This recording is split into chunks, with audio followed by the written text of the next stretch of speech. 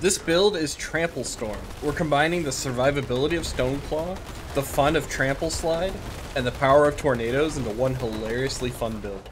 Some people had concerns about the possibility of the damage from Bulwark being nerfed, which inspired me to try and figure out a different way to pump out that damage. Now without further ado, let's get into the build. For our skills, we're using Bloodhowl, Earthen Bulwark, Trample, Petrify, Stormstrike, and Tornado.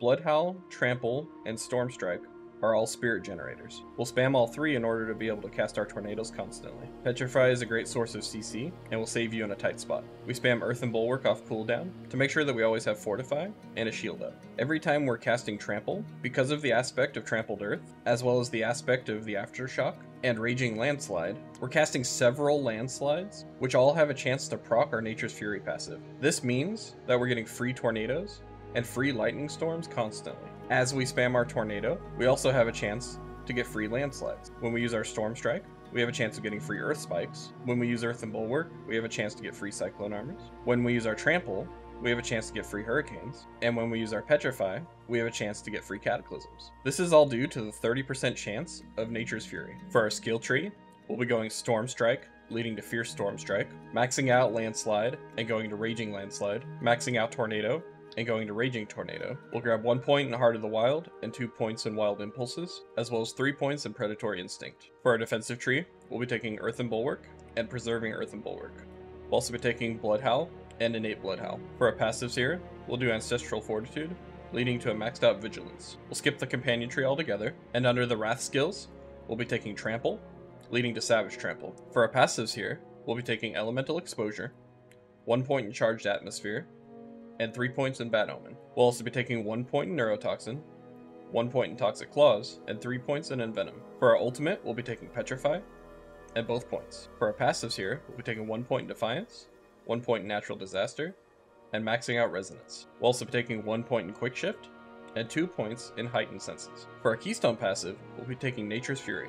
On our Paragon boards, the first glyph we're going to grab is Exploit. The first board that we're going to attach is Heightened Malice. On our Heightened Malice board, we're going to grab Shapeshifter as our glyph. We'll move left, and the second board that we'll attach is Thunderstruck. On the Thunderstruck board, we're grabbing Undaunted as our glyph. Moving back across to the right, we'll attach the Inner Beast board, and we'll be grabbing the Spirit glyph. Moving down from here, we'll attach the Ancestral Guidance board, and for the glyph, we'll grab Fang and Claw. For our Spirit boons, we'll grab Wariness, Avian Wrath, Energize, Calm Before the Storm, and Masochistic. If you decide to try and utilize the extra damage reduction from the injured state, you can remove Masochistic and take swooping attacks instead. For our gear, we'll use Tempest Roar, Aspect of Mending Stone, Aspect of Trampled Earth, Aspect of Disobedience, Ballistic Aspect, or you can change this out for Ghostwalker if you're doing harder content, Storm Chaser's Aspect, Symbiotic Aspect, Aspect of Natural Balance, Aspect of Retaliation, and Aspect of Aftershock.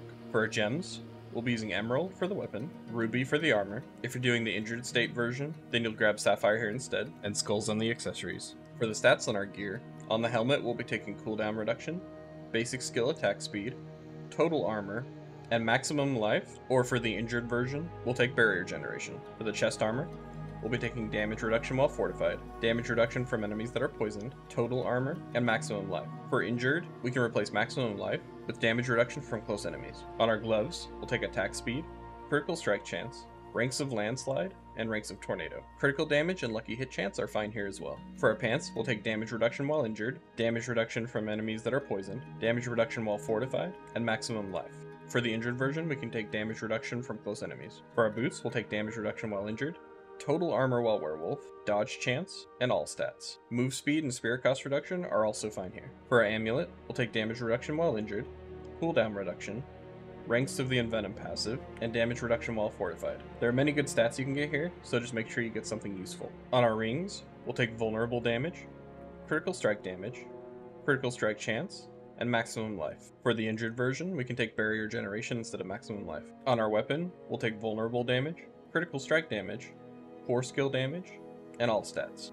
Feel free to take anything useful instead of the all stats. On our offhand, we'll take critical strike chance, cooldown reduction, damage reduction while fortified, and damage reduction from enemies that are poisoned. Other useful stats you could take here would be basic skill attack speed, or barrier generation. Some final considerations for this build. I think that it's a lot of fun to play, and as you can see in the video, I was able to clear a tier 75. And because this build can take advantage of the injured state that I showed in my Stoneclaw video, that means it can technically clear all the way up through tier 100. However, in the current version of the game, I think the damage is a little bit lower than Stoneclaw. Typically, I take the time to refine a build like this and make it as good as possible, but I'm currently super excited for another build that I have in mind, so I'm going to put this build out there for you guys and see what you do with it. I really hope you guys enjoyed this video, and I can't wait to show you what I have in store. Until then, don't forget to subscribe, and come hang out with Daddy Druid on the Twitch stream.